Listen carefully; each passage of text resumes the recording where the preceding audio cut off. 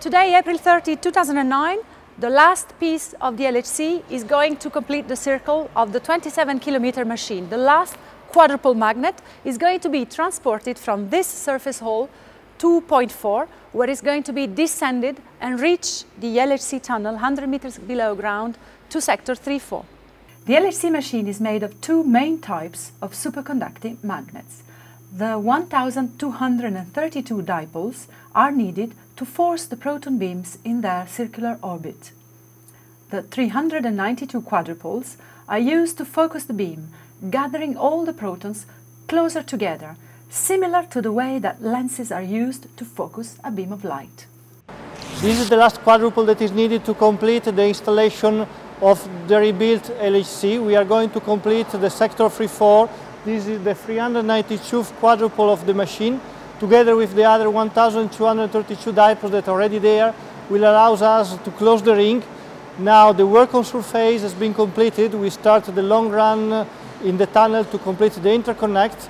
It will be 5, 6, 8 weeks of work without interruption to put the machine back in work as soon as possible and to deliver beam to the physics in the due time. So these magnets were in reality not fully repaired in the sense that are new magnets. We are using our spares that we are reconfiguring for the tunnel in order to prepare back the tunnel for work. As soon as we have finished the work in the tunnel, we will start another big job, that is the repair of the damaged magnet that we have taken out from the tunnel, that we will disassemble to the core in order to prepare them for our future installations.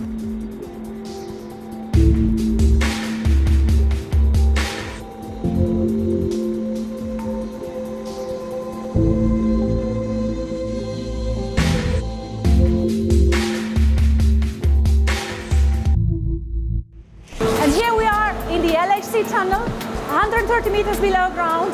I'm on the transport vehicle that is taking the last quadrupole to its final destination in sector 3-4. This very special transport operation, which will take more or less 45 minutes, marks the end of a very important stage in the repair works, the repairs on the surface.